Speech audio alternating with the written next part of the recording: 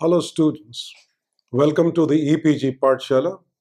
I am Mrs. Bhojwani and today we are going to discuss about a module on in vitro production of haploids part 2 under the paper Plant Biotechnology and Crop Improvement. In the last part 1 of this module, we had learned about the anther culture, microspore culture to produce androgenic haploids.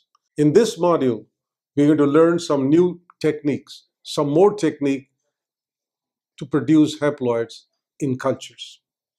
These are gynogenesis, where you trigger the cell of the female gametophyte to form sporophytic plants, or the technique of distant hybridization followed by embryo culture. We'll talk about the advantage and disadvantage of these techniques.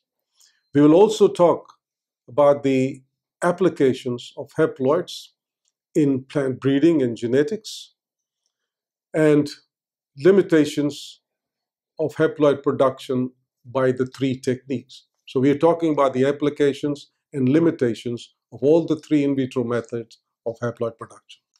In this module, we are talking about two methods of haploid production in tissue culture. One is gynogenesis. Gynogenesis is defined as the production of haploid from the female gametophyte or the cells of the female gametophyte. There are 8 cells in the female gametophyte normally: 1 egg, 2 synergids, a central cell, and 3 antipodals. In tissue culture, generally, it has been possible to induce haploid production only from egg cell and the synergid cells. When you produce from egg cell, it is parthenogenesis. When you get from the synergid, it is apogamy. The plants produced by gynogenesis are much better than the androgenic plants, especially in the case of cereals, because cereals had a problem in androgenesis because of the occurrence of large number of albinos. In this case, when you do gynogenesis in cereals, you get plants which are predominantly green, and therefore they are useful. The only limitation of this is that whereas in androgenesis you have a very large number of haploid cells to induce, here you have only 8 cells, of which only 2 cells or 3 cells have been able to form embryo. But the advantage is great because of the functional green haploids. The other technique that we are going to talk about is the distant hybridization and followed by embryo culture. It is not a technique purely a tissue culture, but it involves tissue culture at a later stage. It was observed in 1974 that if you cross a barley plant with a wild barley species, particularly Hordeum bulbosum, the fertilization occurs, but within a few divisions of the zygote, all the chromosomes of the bulbosum are selectively thrown out, and the cell is left with the only haploid number of chromosomes of barley. And when this develops into an embryo and the plant is haploid. Unfortunately, these haploid embryos are not able to grow in nature beyond 10 days, after which they will abort. Therefore, it is necessary to isolate the healthy embryo before abortion in culture on artificial medium, and it has been possible to produce haploids of wheat, barley, and cucumis by this method. And we'll talk about the overall advantages of haploid, the applications of haploids. Therefore, the gynogenesis becomes very important in those plants, in those crop plants, as a matter of fact, where the androgenesis is not possible or the androgenesis is fraught with the problems. The gynogenesis is achieved by culturing unfertilized ovules ovaries, or even the florets, a piece of inflorescence under aseptic conditions. And the stage at which you culture the ovules is generally 8 nucleate stage. But it is said that in the rice, the best stage is to culture it at 1 to 4 nucleate embryo sac. But even here, when it forms an sporophyte, the embryo sac undergoes full development and becomes a mature embryo sac, and then only it undergoes sporophyte development. And after the first discovery of gynogenesis was done in 1974 by Saint-Noyon in barley. And today we have about 25 species of plants, including major crop plants, where gynogenesis has been possible. Now, the factors that affect gynogenesis are similar to the androgenesis, like you have to have a suitable medium, you have to have the right stage at which the ovule are cultured, and then we have to be able to give it pre-treatment of cold temperature to induce gynogenesis. As I said, that you culture the ovules or anything, it develops into a mature embryo sac and then forms embryo. Now, within the embryo sac, there are 8 cells. Generally, it is the egg, unfertilized egg, which gives rise to the plant. But in rice, it is said that the synergid forms the plant. In embryological terms, when a sporophyte arises from an egg without fertilization, it is known as parthenogenesis. And when it arises from any other cell of the embryo sac, it is apogamy. One can illustrate this with the example of mulberry, which also is a non-androgenic plant. It's a tree species, and all efforts to produce haploids by anthoculture have been unsuccessful. And the embryo sacs, the ovule culture, we culture a cluster of ovules attached to the placenta. If you detach the ovule from the placenta, the ovules are not responding. The ovules are to be cultured, 4 or 5 ovules attached to a piece of placenta and cultured to get the response. And in this case, the response is by direct embryogenesis, that the egg cell undergoes normal development to form embryo without fertilization. And since fertilization does not take place, the plant formed by the egg is haploid. Now, this is an important feature of gynogenesis. As I said, that the androgenesis had albino plants in the case of cereals. Here, these plants which are produced by gynogenesis are predominantly green. The occurrence of albino is either absent or it is a very low frequency. And the diploid stage also, the occurrence of diploids or the non-haploids is also very poor. The distance hybridization was a chance observation when Kasha and Call in 1970 made a cross between Hordeum vulgare and Hordeum bulbosum.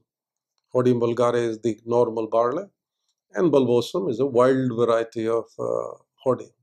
When they were crossed, within a few divisions of the zygote, all the chromosomes of bulbosum were selectively eliminated, and the embryo was left only with the chromosome of Hordeum vulgare. But unfortunately, the embryo, after about 10 days, started to abort. It couldn't survive with single set of chromosome of Hordeum vulgare in nature, maybe because the endosperm development was not normal. Therefore, when these people isolated the embryo in a healthy state before the abortion started and nurture it on an artificial medium, they were able to get full plants which turn out to be haploids of Hordeum vulgare. And thereafter, number of people became interested. Barclay in 75 produced haploids of Triticum aestivum, or the wheat, by crossing with bulbosum. And now it is said that if the Triticum aestivum is crossed with maize, the maize chromosomes are selectively eliminated and you get Triticum aestivum. And this become a standard technique to produce haploids of wheat. And we now all have a method to produce haploids of Cucumis sativus by pollinating it with irradiate pollen of this plant. And in 2004, they could produce some haploids of Cucumis sativus. And we now have a method by which people have been able to produce haploids of Arabidopsis thaliana, not by crossing, but they realized that people were asking a question why the chromosomes of a particular plant are selectively eliminated. And molecular basis, we don't know very much, but it has now been identified that there is a gene associated with the centromere, which differently links the centromere of the two chromosomes to the microtubules, the spindle fibers. And because of that, one of the parent's chromosomes are lost. They have shown that by manipulating this particular gene, they have been able to get haploids of Arabidopsis and also diploids from a tetraploid of Arabidopsis. In other way, there is a reduction, reducing the chromosome number to half. So at least one molecular indication of association of gene with the selective elimination of chromosome is there. We still need to know more. You can see the technique involved in distant hybridization to produce is to emasculate the plants, because you should not allow the plant to get pollinated normally. The plants, the flowers are emasculated. Carefully, the stamens are removed, and the anthers are then pollinated with the desired parent. In the case of Hordeum vulgare and bulbosum, the pollen of bulbosum are used to cross. In the case of wheat, the wheat are pollinated with Zea mays. And this requires a bit of gibberellic acid. A drop of gibberellic acid is poured on the top of the ovary to promote the development of the embryo. And after some stage, before the embryo starts to abort, it is excised, placed on a culture medium, and developed. We still don't know how the chromosomes of one parent are selectively thrown out and the embryo is formed with the chromosome of their parent. The molecular mechanism is still not known, but recently there is a suggestion that some genes associated with the centromere, which results in unequal reaction with the spindle fiber, causes the abortion of the loss of the chromosomes. In the case of Arabidopsis thaliana, the haploids have been obtained by manipulating this gene, which is called as CENH31. By manipulating this gene, they could get haploids of Arabidopsis thaliana, and they could get diploids from a tetraploid plant by the same technique, which means that the chromosomes of the one parent were eliminated in the process. Now, haploids are with single set of chromosomes. Whichever way you produce, whether it's by androgenesis, gynogenesis, or distant hybridization, they have one set of chromosomes. And therefore, they are not fertile plants because meiosis is not normal. because of lack of homologous chromosome.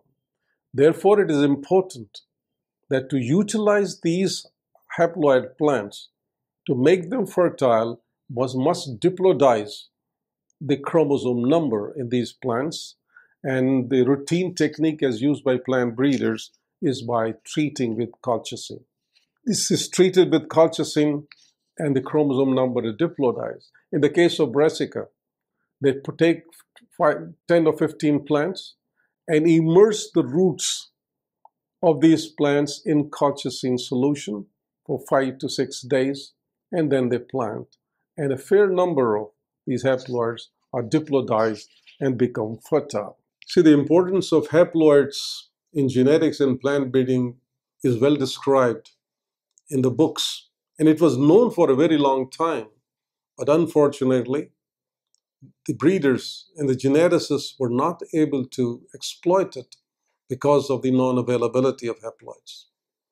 As I told you earlier, that the occurrence of haploid in nature is extremely low. Now, we have 3 methods to produce haploids. We have been able to produce haploids by androgenesis in over 250 species.